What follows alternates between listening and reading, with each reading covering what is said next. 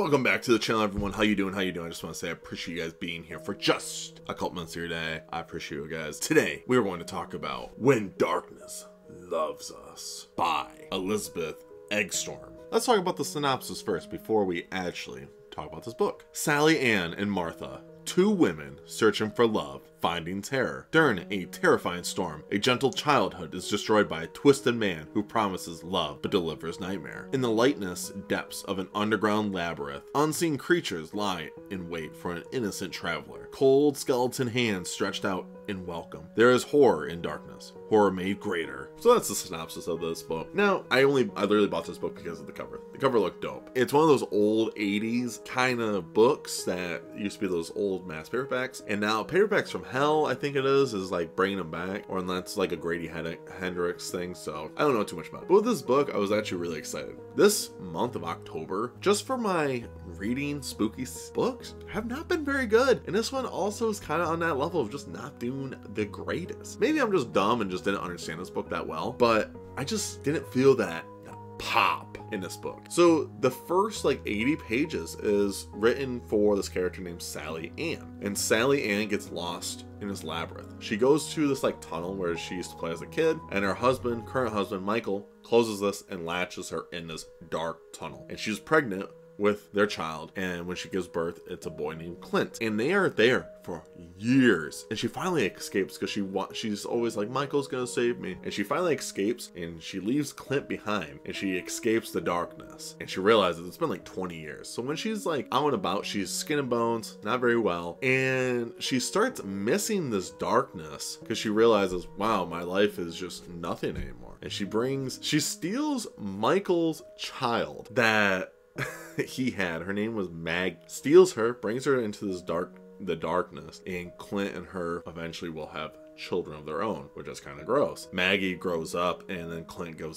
they start having babies. And Sally takes Michael in there, and Michael freaks out, and he ends up eventually getting killed by this creature in this like lake. And Sally was like messing with him throughout the whole tunnel. And I was like, where is this heading? Because this feels like a very short novella. Was there creepy aspects in this first part? Yeah, it was kind of creepy, and I actually really liked it. And it ended. It was done. Because Clint's like, I'm gonna raise like my own army. Essentially, he's gonna raise like his own human race in these dark tunnels. And he wanted like a couple more girls to like breed with. Essentially, that's kind of how he thinks. And he was gonna raise his like own army. And I was like, oh, that's kind of weird. Which like I said, I was really thrown off. I was like, oh, sweet. So this is gonna keep going into like some real horror. And then we got into part 2, which called Beauty, and we get to follow the character named Martha. Now, I thought Martha was gonna interject with the first part, but it doesn't. This book feels like it's like two separate books because the rest of it is about Martha. Martha is on the spectrum. She's very slow-minded. The author does a great job with Martha, and through this whole thing, it's just like a coming-of-age thing. Martha's parents die, and then there is like chapters of a flashback of this guy named Harry and Fern and how they end up being together, and they end up having a child named Martha. And Fern has like powers of healing, and Harry's like, oh, because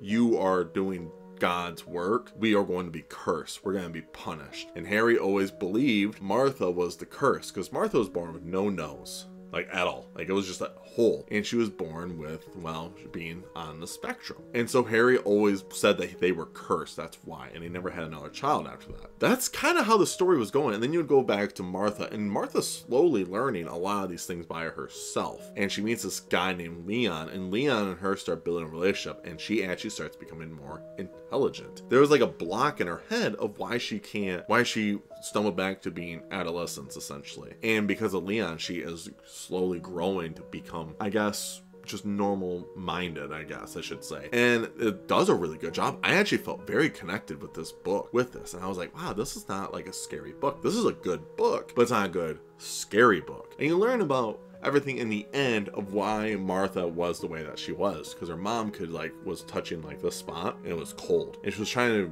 break that barrier before she died. And she found out it was actually this beast in her head that was keeping Martha at how she was, and it was her husband, Harry, which is just such a cool dynamic. But it doesn't feel like a scary book. The first part was actually spooky, and then it just like took a left turn and it just went to like, I don't even know how to explain this, but it was just not a scary book. It didn't feel scary. There was just, it felt like a day of the life kind of book where you're following a character with special needs and you're learning so much about her growth and everything as a character, to the point where you're just like, well, all right, cool, I really like this character. To how it ends, I'm like, well, I don't know how I feel about this anymore. And I was kind of disappointed because at first I was really liking it. But this month of October has been just kind of disappointing for just books in general, for these spooky books. And the books I read before October were actually spooky. So I just was expecting this to be the last one to actually scare me, and it wasn't that scary. So I was just kind of disappointed with these books in general. Now, this book, I gave it a 4 out of 5 stars. I think it was still really good. It was very well written. I will warn you guys, there is elements of when characters in these books, when they think to themselves, you don't know that they're actually like thinking to themselves, because the author doesn't like change it to look like, oh, they're thinking to themselves. It's just like in the paragraph. So it kind of threw me off at first, and I realized, oh, okay, they're actually inner monologues. And that's why I was just